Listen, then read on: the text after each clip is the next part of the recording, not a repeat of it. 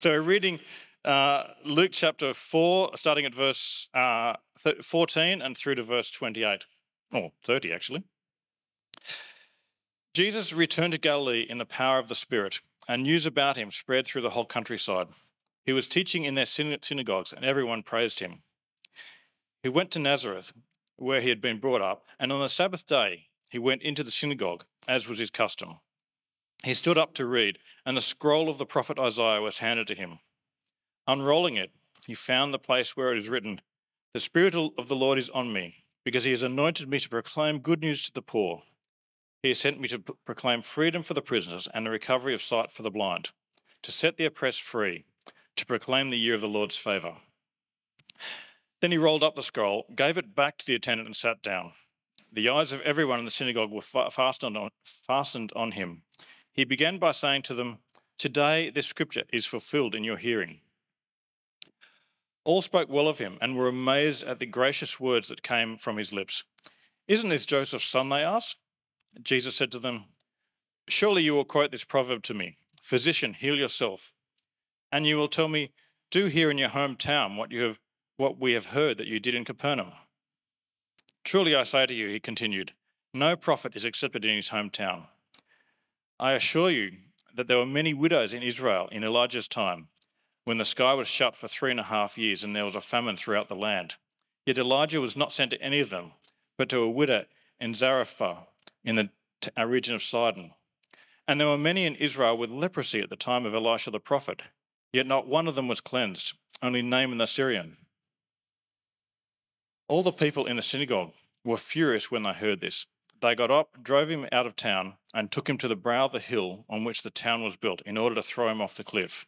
But he walked right through the crowd and went on his way.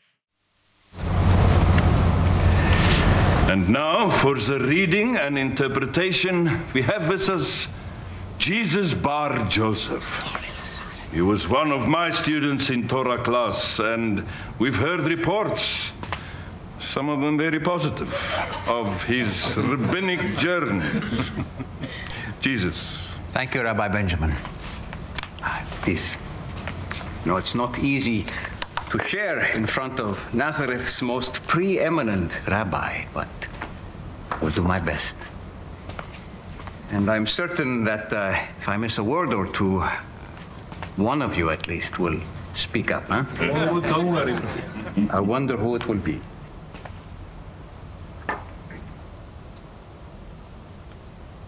A reading from the scroll of the prophet Isaiah.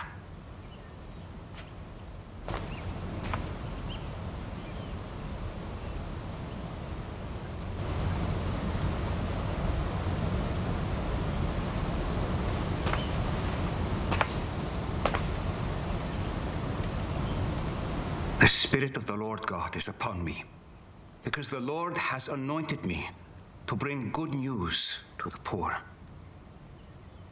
He has sent me to heal the brokenhearted, to proclaim liberty to the captives and recovery of sight to the blind, to the opening of the prison for those who are bound, to proclaim the year of the Lord's favor.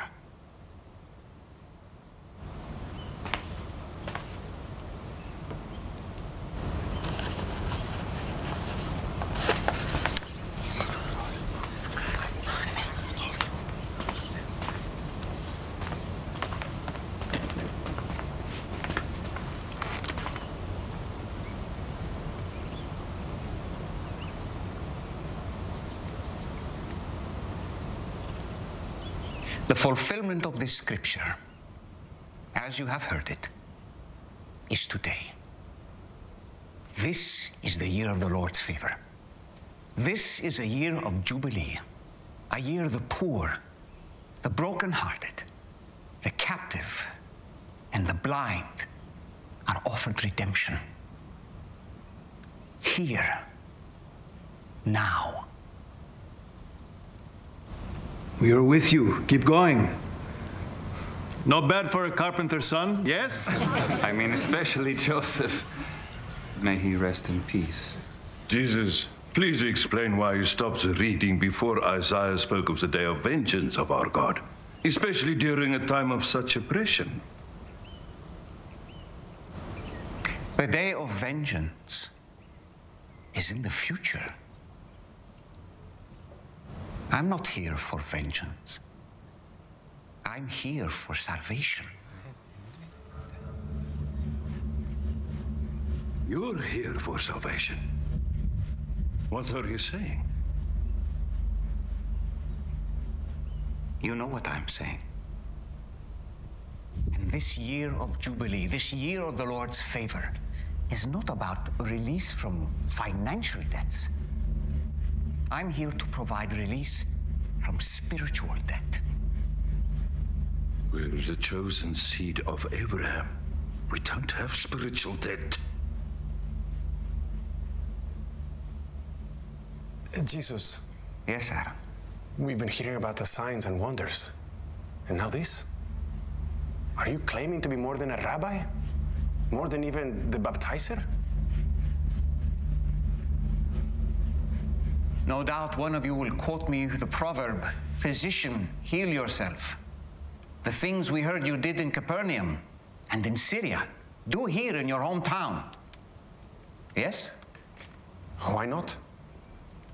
I get it. It's always easier to accept hard truths and even greatness from strangers than from those you know well, especially those you knew as awkward teenagers or even as adults, as some of you saw earlier today. Lass here would make a more believable prophet. But this brings up an important truth. No prophet is acceptable in his hometown. Be careful with what you call yourself. This should be easy to prove.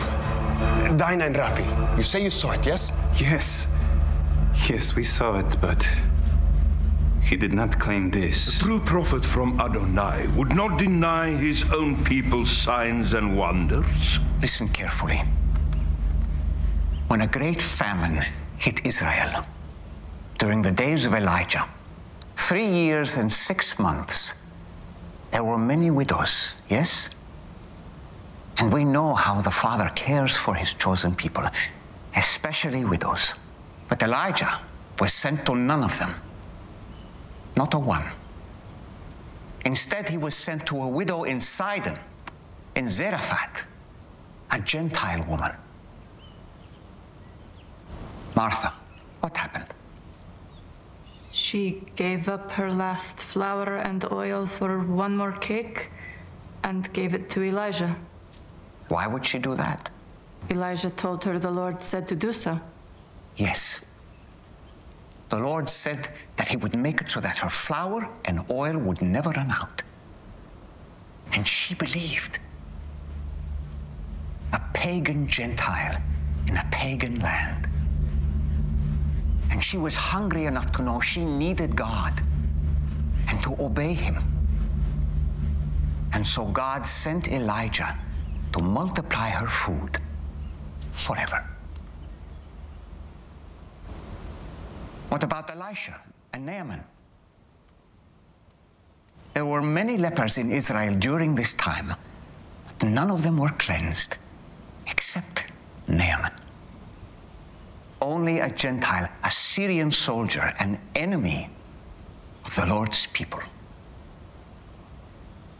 But he was so desperate, he trusted Elisha, and his leprosy was cleansed. You may be the chosen seed of Abraham. You may be the people of the covenants, but that will not bring you my salvation.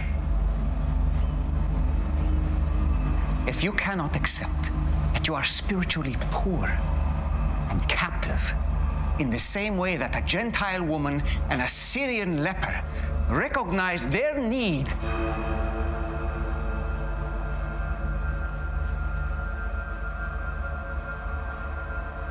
if you do not realize that you need a year of the Lord's favor, then I cannot save you.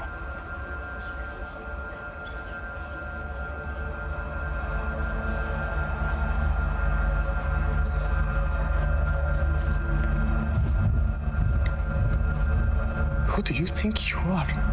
This is what Hannah talked about. That he even called himself the Messiah. Are you claiming to be the Messiah? Or are you merely claiming to speak for the Lord as a prophet?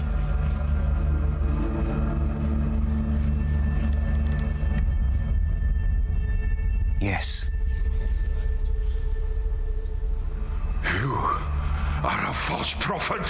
Whoa, that is quite a thing to say. Jesus, maybe we should leave. Lazarus, you're his friend. You cannot be involved. You know what the law of Moses is. We are all his friends, Aaron. We cannot say things like this. Jesus, stand up at once. Rabbi, please. Rafi, come with Jesus and me. No. We will leave, and you can all continue the service. Rabbi Benjamin has asserted false prophecy, and I cannot argue. You said you saw the miracle. He's saying only he can save He us. did not use those words. It's what I meant. Jesus, you're not helping. Stop. He's saying we are not the holy ones chosen. Now, he did not say that. In words, a book of Moses. But the prophet who presumes to speak a word in my name that I have not commanded him to speak, that same prophet shall die. Rabbi Benjamin, I beg of you, not this. Lazarus, it's fine. Jesus, they're going to...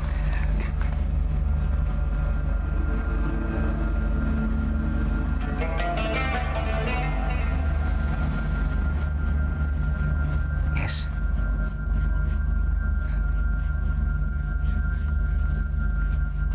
Jesus, if you do not renounce your words, we will have no choice but to follow the law of Moses.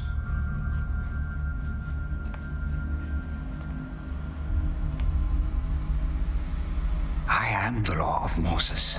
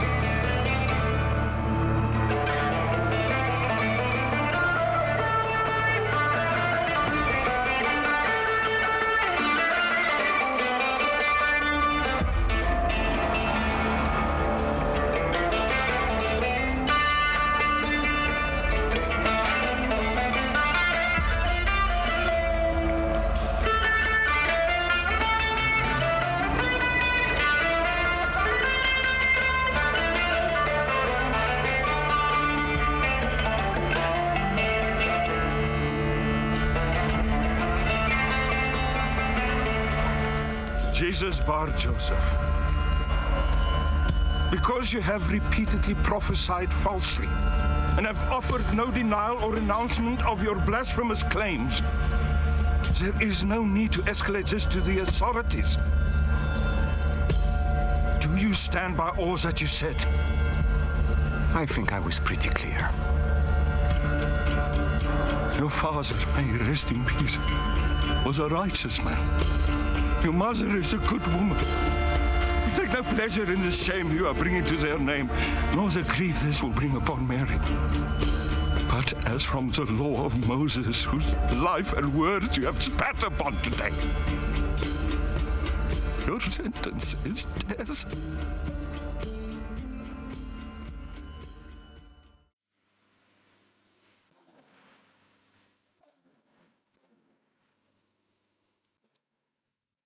I think that communicates the sentiment, the vibe that was happening that day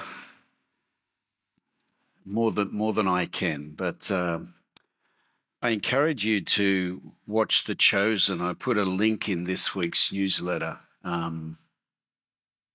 It's pretty good stuff. Let's pray. Heavenly Father, we do thank you for your word. We thank you that you used it then, as Jesus read out that passage from Isaiah written 700 years before he was born, and yet it described him. We ask, Lord, that you'll use your word today to encourage us. Amen.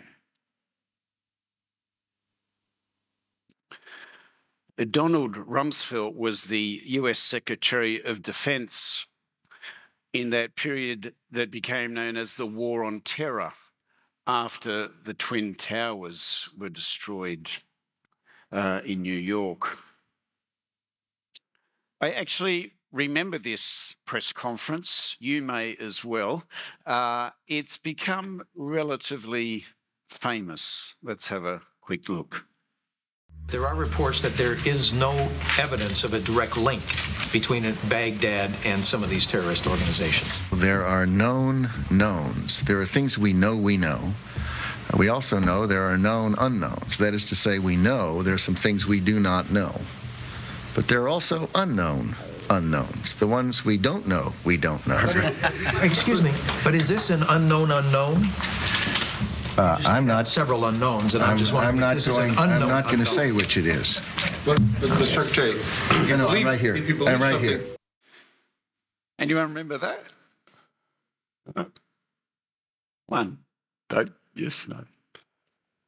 Well, what Donald is trying to say there is that in the context of the war on terror is that there are things that we know. For example, we know that the terrorists are fighting in this particular place, be it Baghdad, Afghanistan. But there are also things we know that we don't know. For example, we know that terrorists are planning another attack, but we don't know where or when. All right, makes sense? But there are also unknown unknowns. And probably the greatest example of that was the planes flying into the Twin Towers themselves.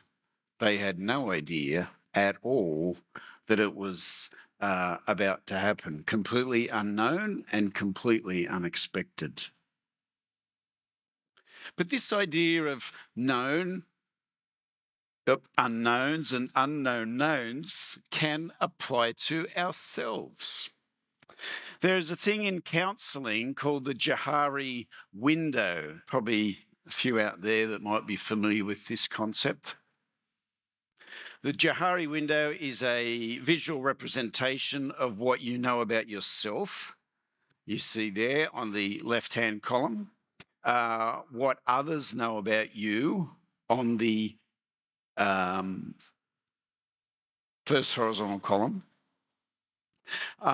But the whole idea is that it is there to help a person with the aid of a counsellor to develop self-awareness and an understanding of others.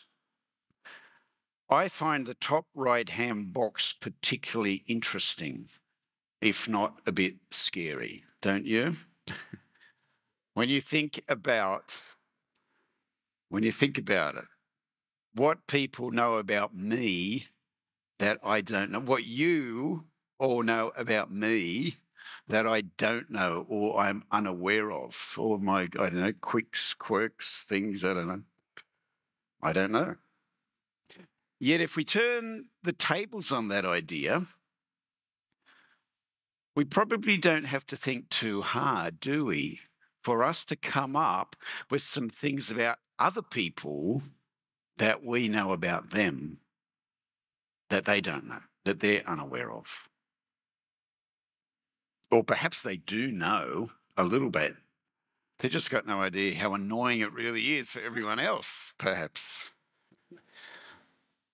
But the point is that there are things we either don't know or perhaps we've got wrong about ourselves, about how we perceive others or how we perceive the world, perhaps about what we believe, and even about God. And while we may acknowledge the fact that we don't know things, that's fairly easy to acknowledge, we usually hate it if someone comes along and points those things out to us. Even if done gently, we can become defensive, we can dig our heels in, and we can reject the person, the messenger. or even worse. This is what's happening in this passage today. So if you have your Bibles open there at Luke 4, we'll dig into it.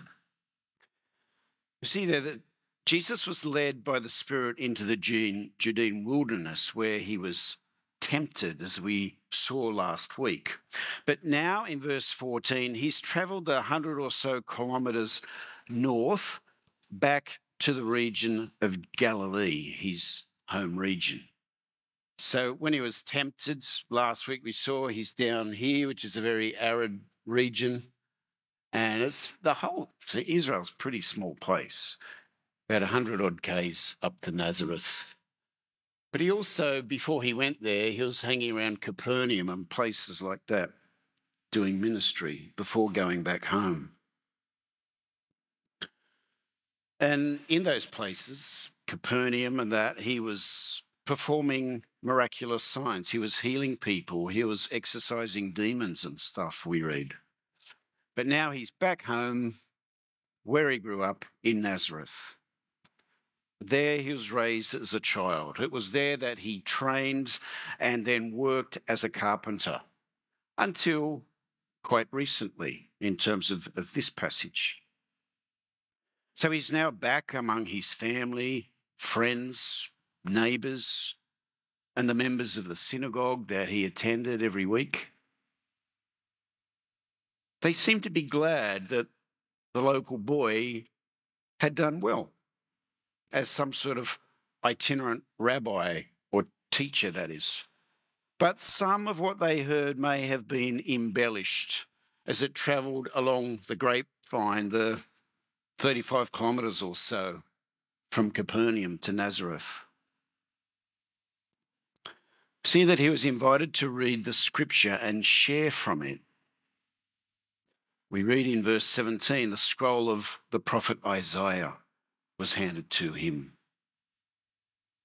And Jesus reads, "The Spirit of the Lord is on me, because he has anointed me to proclaim good news to the poor. He has sent me to proclaim freedom for the prisoners and recovery of sight to the blind, to set the oppressed free, to proclaim the year of the Lord's favour." Then he rolled up the scroll, gave it back to the attendant, and sat down. The eyes of everyone in the synagogue were fastened on him.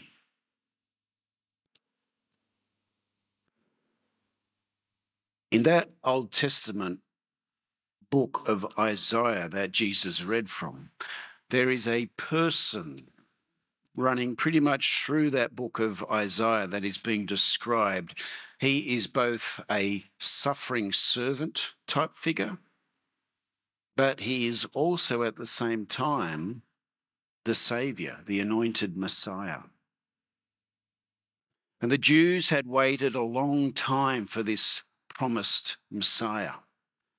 And expectation was very high at the time of Jesus because of the oppressive Roman occupation that they were under at the time. And they expected that when this Messiah arrived, he would be like this new king, this military figure riding on his white horse to come in and overthrow the Romans, kick them out, and bring back the glory days of Israel like they had under King David. And he was going to restore their national power and their prestige once again among the nations.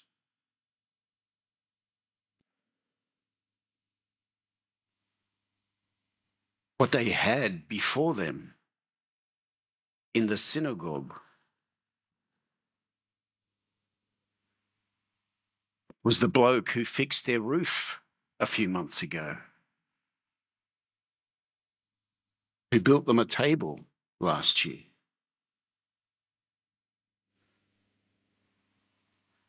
And he's claiming today this scripture is fulfilled in your hearing. That meant, as that rabbi we saw understood, that he presumed to be their Saviour and Messiah. It's hard to tell what was more outrageous for the people in the synagogue that day, that the local chippy claimed to be the God-sent, long-awaited Messiah, or was it more offensive to them that he claimed that they needed saving?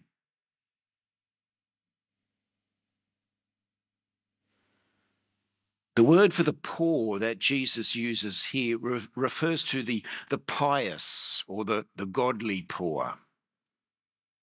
These are the humble who are open to God, since they are usually the first to recognize how much they need and depend on God. They are the same ones that Jesus speaks of in the first beatitude. Blessed are the poor in spirit, for theirs is the kingdom of heaven. To these spiritually open people, Jesus proclaims release, recovery of sight, and freedom from oppression. And as we heard in that video excerpt, this idea of the Jubilee is also in this passage. The year of Jubilee occurred every 50 years in the Jewish calendar. And what it meant was that all the land that had been sold or transferred would return back to the family of origin that had that land. So they might sell it to someone for 20 years and they could grow crops or something, perhaps get some rent, but then it would return back to them. It was also a time when debts were cancelled. And you know, at the time that many servants were actually working to pay off debt. And at that time, their debt and the servants would once again be freed. The year of Jubilee was a fresh start for everyone, a new opportunity. And Jesus proclaims this new start, offering that with this offer of his divine deliverance. Jesus proclaims that the offer of Jesus proclaims this offer of release, but he also has the power to bring that about, not just talk about it. We see that throughout his miracles. He demonstrates his power to bring spiritual life by bringing physical healing to someone. So that particularly when the guy got lowered through the roof, and he says, well, if I can make him walk, I can forgive his sin. The initial response there of the congregation gathered there in verse 22 seems to be positive yet guarded. It's interesting to try and get the vibe on this passage. That's why I wanted to show that as well. It seems there in verse 22, they give high marks for his oratory. Oh, he's a good speaker. Yeah, he's got gracious words. But they're coming from Joseph's son. Yet they also seem to want clarity on this bold claim far beyond Jesus' tradie status. Jesus senses the ambiguity and the confusion of the moment, and he knows that he's not there to be appreciated for his speaking ability. Jesus has a crucial spiritual issue that he wants to make the Jewish congregation of his hometown aware of. They are in grave danger. Yet they are completely blind and unaware of this spiritual reality. In their case, it might be an unknown unknown, but that doesn't make it any less real. And so Jesus addresses the elephant in the room that only he can see. And he does that first by revealing what they're thinking. See, they've all heard the rumors and the reports about the miracles and the healing that Jesus had been doing down the road in Capernaum. And what are they thinking? Oh, well, is he going to do that here? That'd be cool, wouldn't it? Or is it all just hype and rumor? So Jesus says to them, verse 23, surely you will quote this proverb to me, physician, heal yourself. And you will tell me, do here in your hometown what we have heard that you did in Capernaum. And Jesus pauses.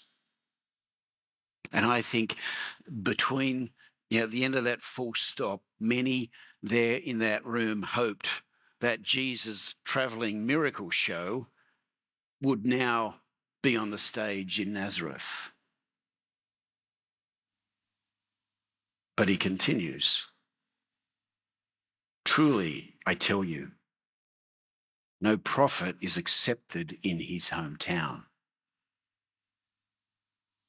Now, Jesus' listeners were well aware that the message from God that so many of the Old Testament prophets brought was rejected by their ancestors, by this disobedient nation. And it wasn't only the message, it was the prophets themselves that were rejected and some of them killed.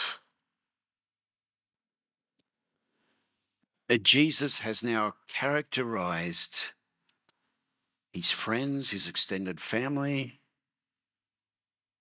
as disobedient people like these ancestors. Their offense was rising. And Jesus continues to expose their spiritual condition through these two Old Testament accounts. The first, where Jesus sent their own Jewish prophet Elijah to bless and save a Gentile widow because Israel had rejected the ministry of Elijah. Now, you've got to understand, this doesn't make sense unless you understand this whole Gentile thing, right? You've got Jews, Gentiles, and the Jews hate them. And when I say hate, I mean capital H. They despise them. Dirty, filthy, lowlife. That is how the Jews consider the Gentiles. And so then Jesus lays on some more. Oh, and what about that pagan, Gentile, Syrian general, Nahum? This guy was fighting a war against Israel not long ago, trying to kill them. He's their enemy. But he was healed of leprosy by God through Elisha the prophet. These examples compare the current era, the current people there that Jesus is talking to one of the darkest, spiritually darkest periods in Israel's history. And he's sort of saying there's a lot in common. And so they're getting more offended. And these Gentiles that you despised seem to be more worthy of God's grace and God's ministry than you were. And you hate them. It's building, the tension's building. And Jesus is also warning his friends here in his hometown, that they must make a choice about him as well. To choose wrongly is to lose the opportunity for blessing, for true sight, and for freedom.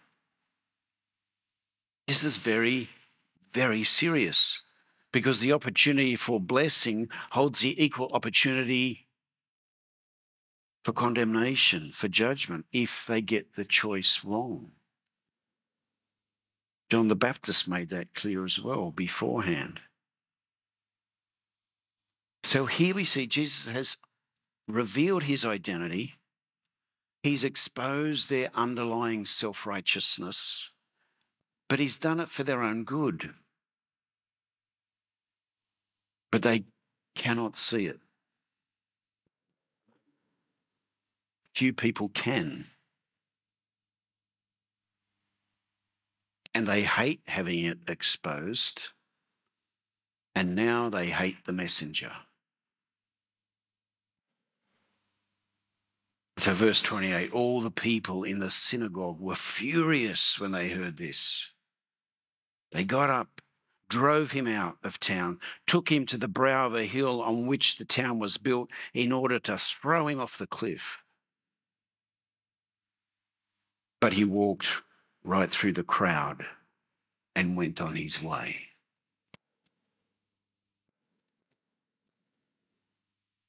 The Jews had become arrogant, lazy, forgetting that their job was to invite people like Gentiles into the fullness of life, of spiritual sight and freedom that is found in God. Instead, they mistakenly decided they had exclusive access to God so that they could look down their nose at everyone else. Jesus is saying to them, when you think to yourself, I've got God, but I'm not interested, thank you, in sharing him with anyone else, it actually shows you never had God.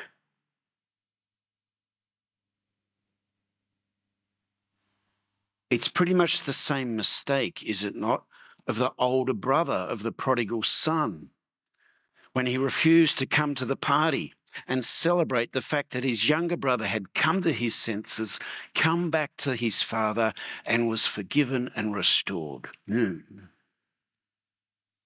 Go on.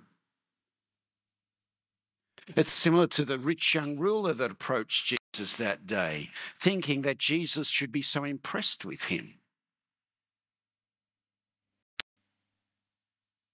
It's the same mistake as having the plank in our own eye that prevents us from seeing the truth of our condition before a holy, pure, righteous, and loving God. It's such a repeated theme in the Bible, I think, because it's such a common problem for me and probably for all of us. It's scary. It's scary in my experience to see how easy it is for us to fall into the trap that the Jews did, of presumption, of assumption and privilege and subtle superiority and comfort and uncaring.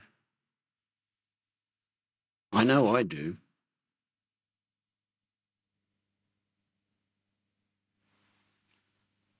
When I go into town and I see people of a, let's just say, a certain appearance, a certain demeanor, a certain way of speech, and the language they use, and I think to myself, my goodness, particularly if there's a kid in their presence, and I wonder, how's that kid going? I actually think a lot more than my goodness, but let's just leave it at there. Hey?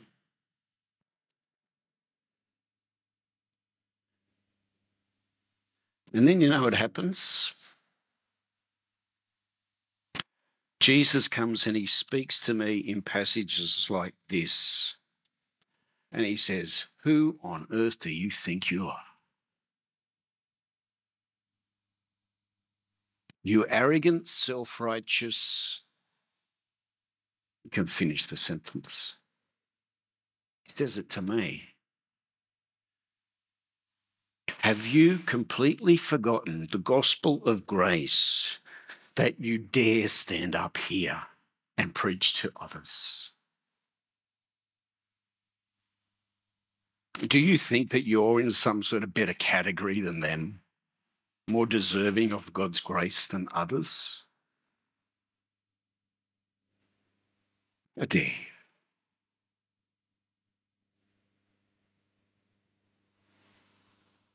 This is what Jesus is challenging the people in this passage with. And it's healthy for us to allow him to challenge us and reflect on it too, is it not? Humility is the only way, the right way to approach God. Humility, so hard to find, isn't it? But humility allows us to listen, to receive, to take on board some truths about our blind spots that were previously unknown to us.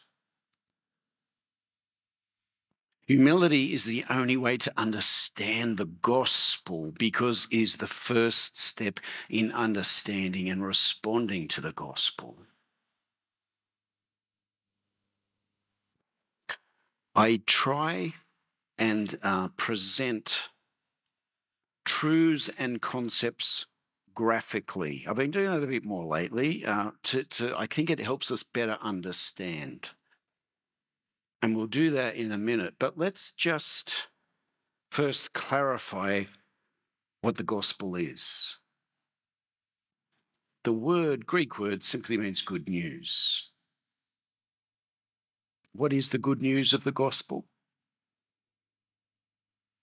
It is that we have fallen so far short of God's best for us. There are times when we have defied him and ignored him and done the old Blue Eyes Frank Sinatra, did it my way. And in doing that, we have offended the Lord of all, the holy, pure, perfect, righteous creator of the universe and creator of us. And because we've done that, he has the right to get a little bit angry about our behavior. I like the description of sin used in the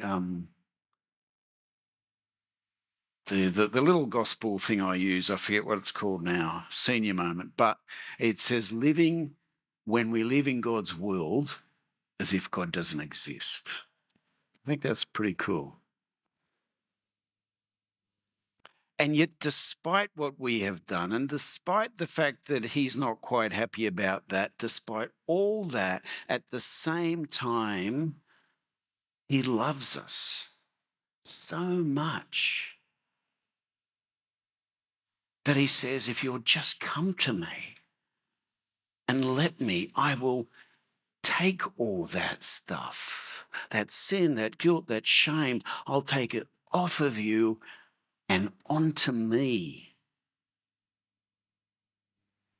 And there on that cross, I'll take the punishment that it deserves, that we deserve. And not only that, I'll take that off you, but I'll give you my righteousness, my right standing before God, so that you come into that place of relationship with him, of being one of his children. And I will forgive you, and I will wash you whiter than snow as you come in repentance. And I'll give you a fresh new start with me as your Saviour and your Lord. That is the gospel. You can do nothing to earn it or deserve it. It's just offered freely. And so the gospel worldview that Jesus was expressing to his people in his hometown, there is no room whatsoever for that sort of subtle or perhaps not so subtle sense of superiority that can creep into my life, perhaps yours. And so I try to figure a way to compare perhaps the gospel, the true gospel, and this false gospel worldview. It can be subtle, but let's just think about some of these things. In the true gospel worldview, we feel the burden of sin in light of a holy God. In the false gospel worldview, we're not overly aware or concerned about my sin in light of God's perfection, or perhaps even how it might affect others around me. In the gospel worldview, we humbly acknowledge our weakness, our spiritual blindness, and our poverty. In the false gospel worldview, we see others as weak and poor and blind.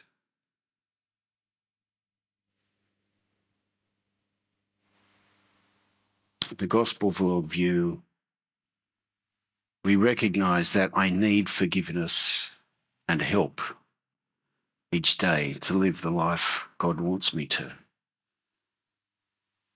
which is different to not seeing my need at all and not asking for forgiveness or help much at all. We can acknowledge that Jesus is the one who is offering it and who can deliver upon what he's offering. Or we can think, oh, Jesus is pretty cool, yeah. But I don't really need what he's offering, thanks. I don't need him to interfere with my day-to-day life. I'll just keep him at arm's length. Nice guy.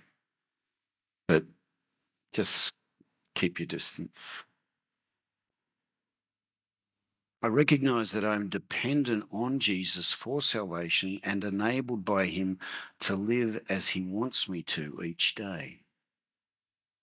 Or I usually depend on myself to live the way I think that God wants me to each day.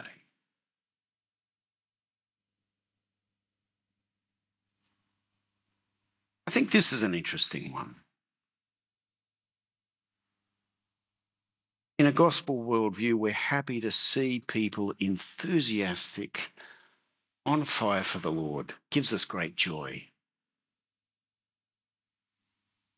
When we think about a false gospel, we're a bit suspicious, or perhaps we resent other people's enthusiasm. Perhaps it's a bit immature or something. In the gospel worldview, we welcome all. Red and yellow, black and white, shapes, colours, socioeconomic status, whatever. We've got a big front door. But in the false gospel, as we see as we saw in this passage, they welcome people. Oh, for sure, I'll welcome you as long as it's the same as me.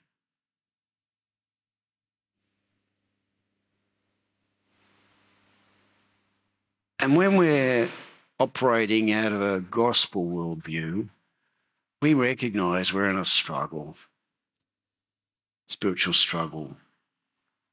Prayer is tough, constant distractions, trying to make that time for the Lord. Recognize, I messed up again, but I'm coming to God for his grace and forgiveness. It's a dynamic. It's a struggle. It's happening. But on the other hand, we can just get busy doing my life, not really considering the spiritual dimension, just in my own bubble. But the sad reality was that the people of Nazareth were blind and unaware of their spiritual condition, of the truth of that. And that is the case, not just for them, but for every person that has walked on this planet, bar one, Jesus himself. So it's a big boat that we're all in, actually.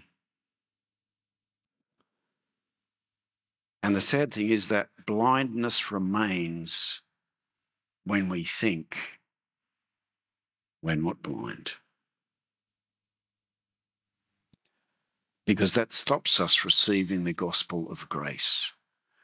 Now, for sure, there is a journey and a work of God in the process of coming to acknowledge our condition and recognize the fullness of who Jesus is, Son of God, Savior, Messiah. And with that comes the ability to change our condition. And praise God, many of us have come to that place. He's brought us on that journey. And we know that, and we can be secure in that, in the work he's done for us. But that's just the beginning. We need to remember that I certainly do have a tendency to go back to those old attitudes about me and other people. And in doing that, we tend to lose the wonderful new sight, freedom, and joy and the love that Jesus gives us and that we have experienced, and he's wanting us to receive more of from him. Maintaining that right Christian worldview is not a one-off, but a continuous, ongoing, daily, moment-by-moment process of humility with every choice we make. It doesn't matter that we were baptized as a baby or confirmed or did this or that, or we need to come to him in humility to start the ball rolling, and then we need to continue in that. I try to send an encouraging little meme or quote to my family most days. This is one I did this week. I thought it was pretty relevant. Let's get into the habit of asking yourself, does this activity, this thing, what I'm taking in, what I'm reading, what I'm watching, how I'm spending my time, what I'm buying, whatever, does this support the best life that God has for me? Good question to ask many times through the day. As we ask God to help us answer that question, he's glorified. And in that, as we're going to sing shortly, his kingdom is built up. Let us pray. Heavenly Father, we are so thankful that you offer that grace, that mercy, propelled by your immense love for us. And that's there when we're indifferent to you. That's there just waiting for us to respond. Lord, help us to do that. Do that for the first time. And we need to do that continually because we drift. And we need new sight, new freedom, new love, new joy pretty regularly. Keep us close to you in your precious name. Amen.